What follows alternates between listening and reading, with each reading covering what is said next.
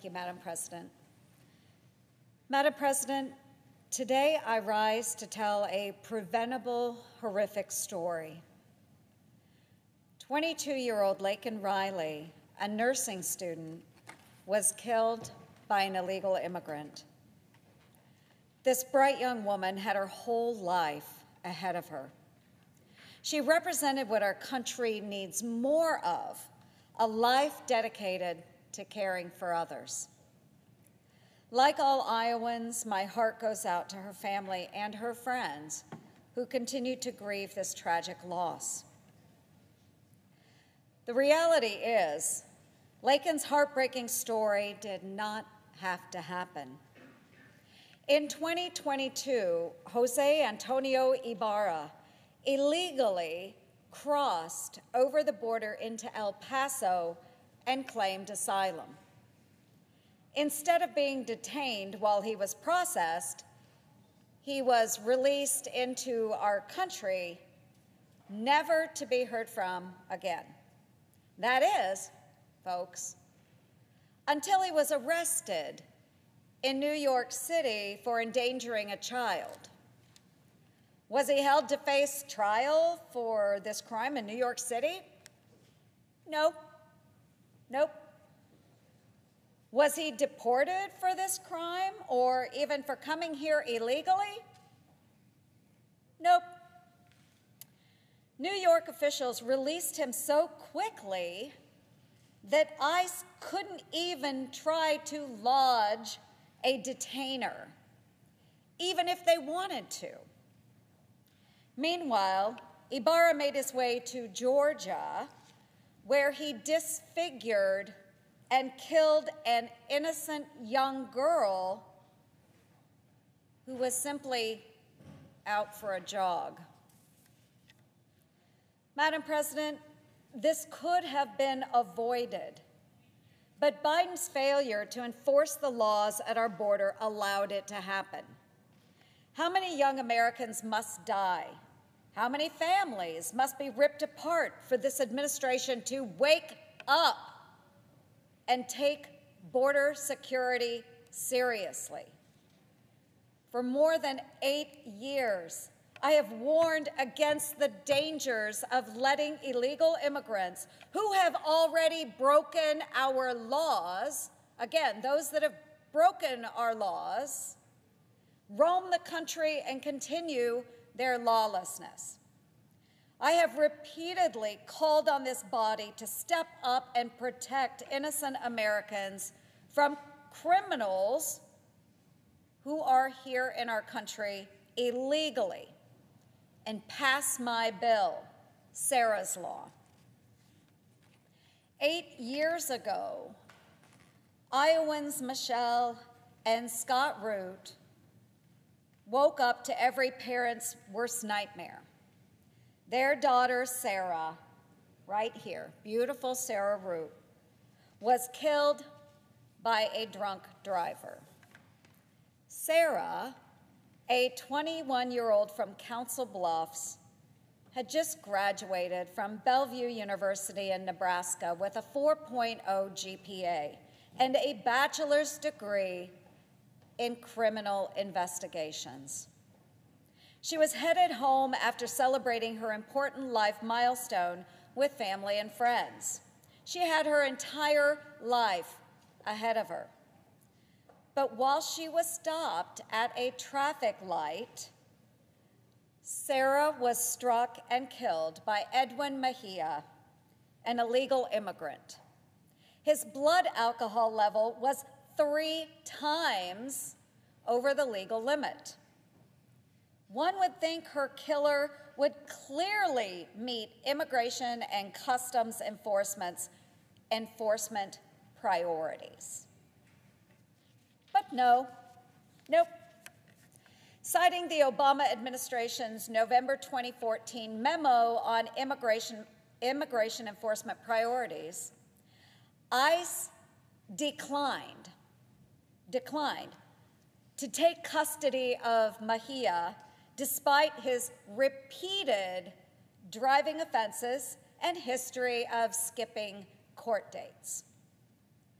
before the Root family could even lay their daughter to rest, Mejia posted a $5,000 bond. $5,000.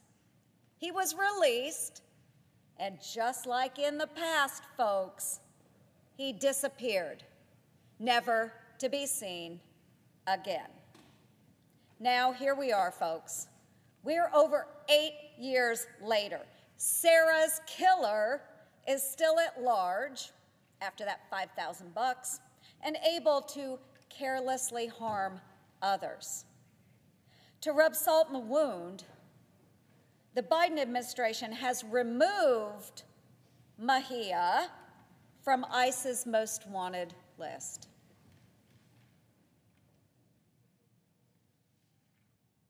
No big deal, right?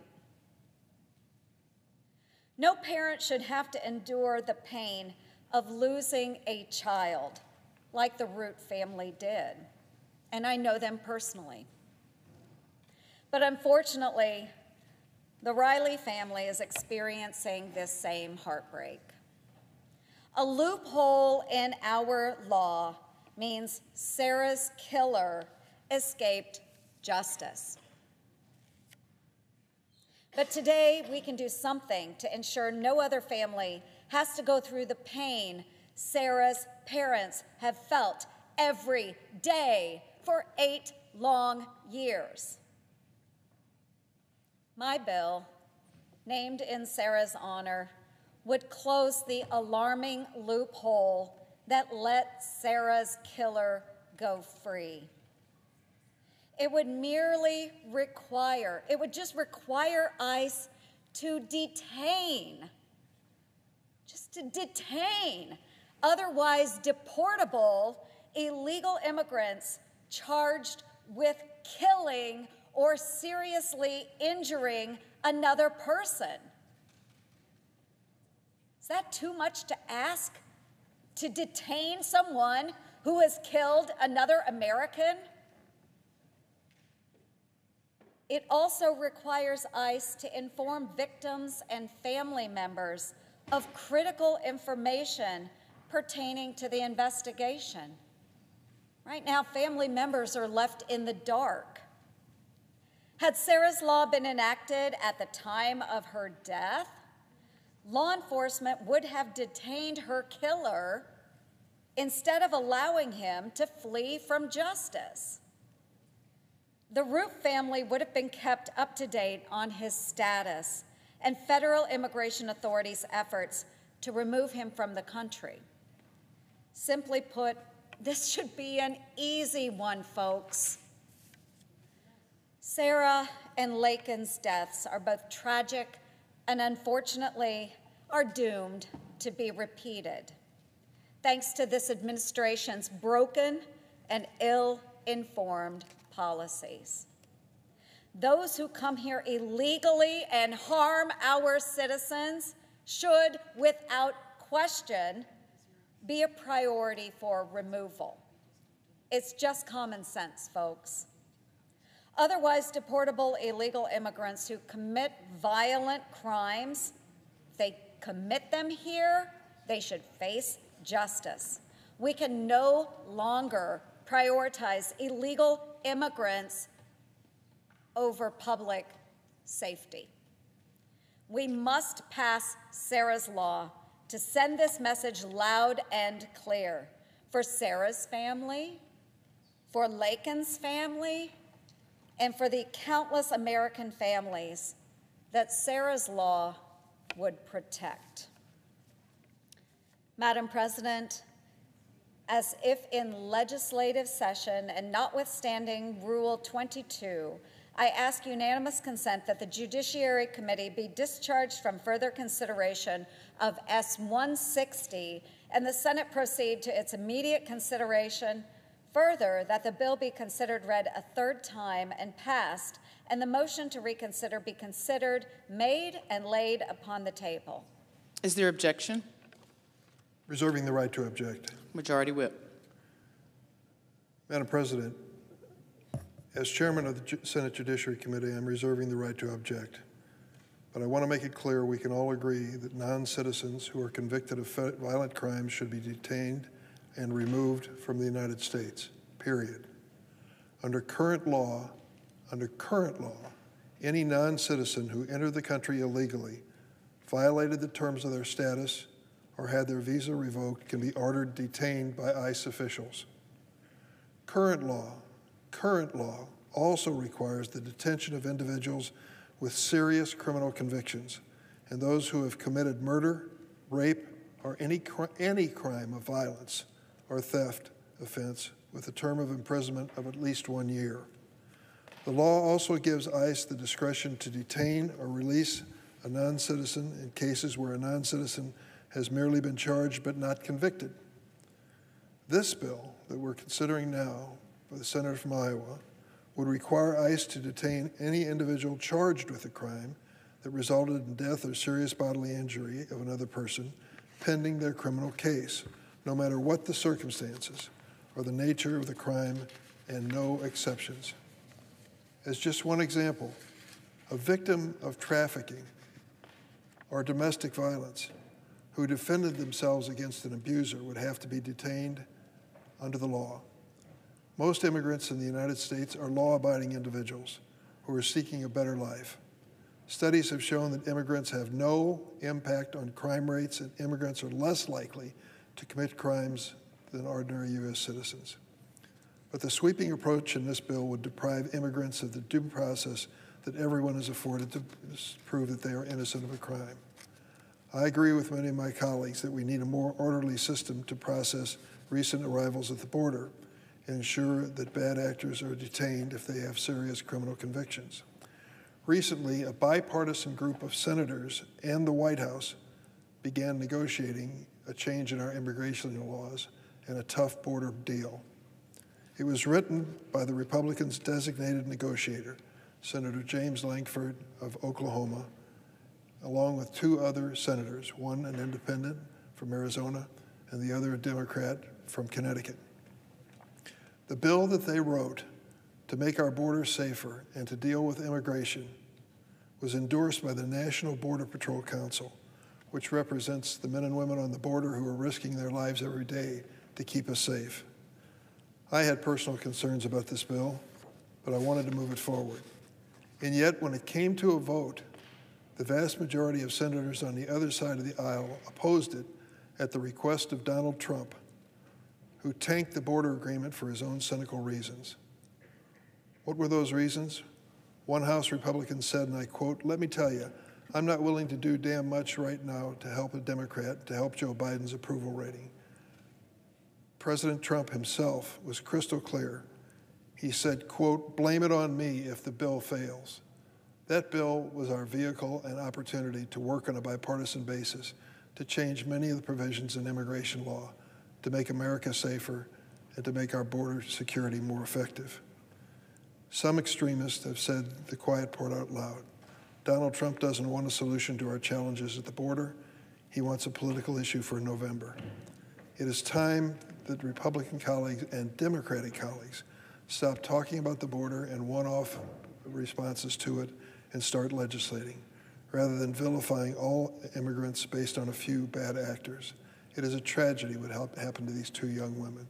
There is no excuse for it, and those responsible should be held accountable.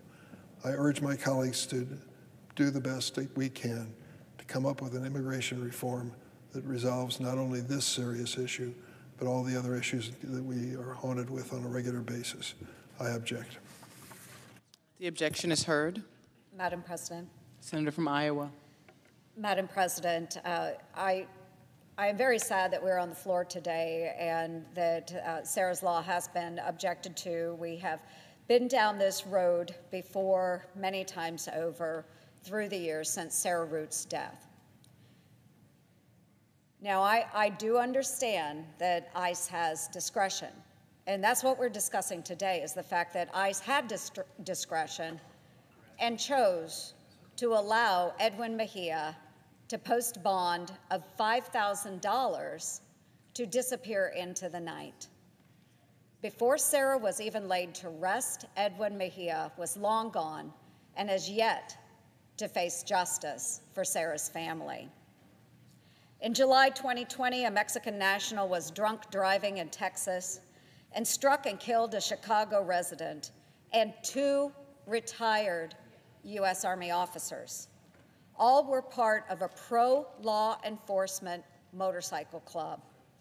The Mexican national was out on bond and awaiting trial for allegedly striking a man with his truck in 2018, biting the victim's back and biting off a portion of his ear. If Sarah's law had been on the books, he would have been detained in 2018 to await trial. In June 2011, a Chicago resident was killed in a drunk driving accident. The driver, a Mexican national, was driving with a blood alcohol level 4 times over the legal limit. He struck and killed a Chicago resident, dragged the victim's body 300 feet, and then attempted to run away on foot. He was bailed out, again, bailed out, not held, bailed out and fled to Mexico. He was extradited back to the U.S. in 2022. If Sarah's law had been on the books, he would have been detained and not been able to flee to Mexico. In March 2021, a Mexican national shot and killed his next-door neighbor in Chicago. He then injured the 3 officers attempting to arrest him. The Mexican national was arrested in 2011 for driving with an open container. In 2015, he was arrested again for aggravated assault. In 2012, he attempted to lie his way into a visa reserved for victims of criminal activity. And he also twice unsuccessfully applied for the DACA program in 2014 and 2015. If Sarah's law had been on the books, he would likely have been detained after the aggravated assault in 2015. And again, we would have another innocent that was killed still alive today. So these are just a handful of examples of where Sarah's law would have made a difference. And I do understand that there is an objection to the discretionary part of this bill. And the example that was given is those that are being trafficked for sex-type operations. Sex trafficking is very real. But I have also, because I have worked in this space of domestic violence and violence against women, I do and have heard from those that have been sex trafficked that sometimes the only way to break away from those that are trafficking them is actually to be arrested and pulled away from those Johns or those sex traffickers.